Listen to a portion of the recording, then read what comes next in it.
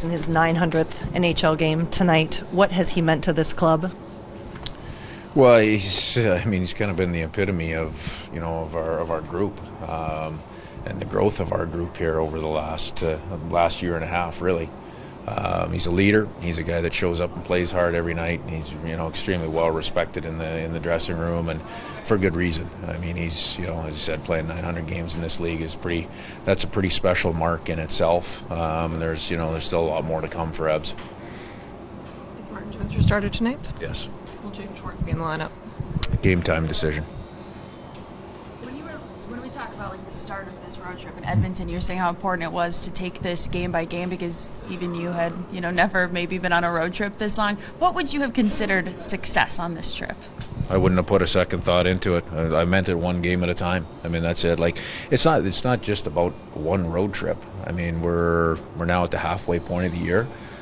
We got a really important hockey game tonight, so take advantage of the opportunity tonight, and then once we're on the other side of this game, then we'll worry about what's coming next. You can talk all you want about this road trip, but in reality, I mean, it doesn't end. We go home for 24 hours, and we're back on the road in Edmonton. So no change in approach. Just try to take care of business, day in and day out. Try and take advantage of the opportunity and be ready to play every single night. And our group has done a really good job of doing exactly that. Dave, when you look at the success on the ice, what has stood out to you in terms of the mental preparedness that your group has had? Well, just being able to do it every day. We've started pretty well most games on this road trip. We've had a couple where we haven't, and we've had to dig out and get ourselves going after the first 7, 8, 9, 10 minutes. And that's I credit the group for being able to do that too. Obviously, you want to have a great start. You want to be you want to be ready to play and play with pace immediately at the start of games, especially on the road, so you're not digging yourself a hole and playing from behind. But really, it's just that readiness, to be ready and compete from the drop of the puck. How happy have you been with Matty Beniers thus far this season? Yeah, Matty's done a really good job. He's going through a lot of new experiences. He handles them all very well. He's obviously he's a guy that draws a lot of attention, but he handles that on the ice and off the ice very well, and you can see that in his demeanor, both on and off the ice.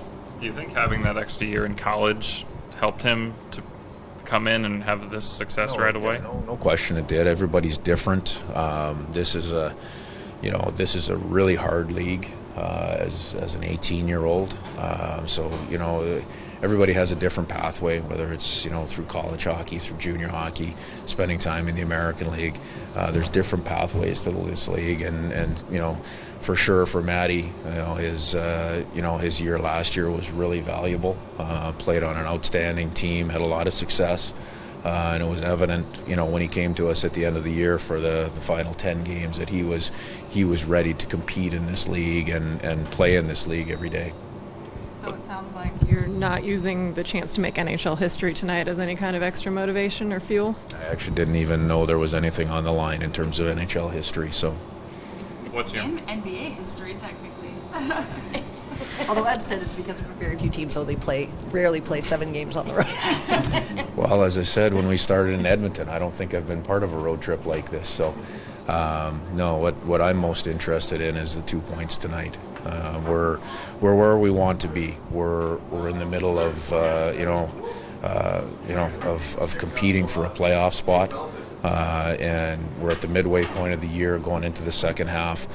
These points are really important. What's the external impression of the Blackhawks?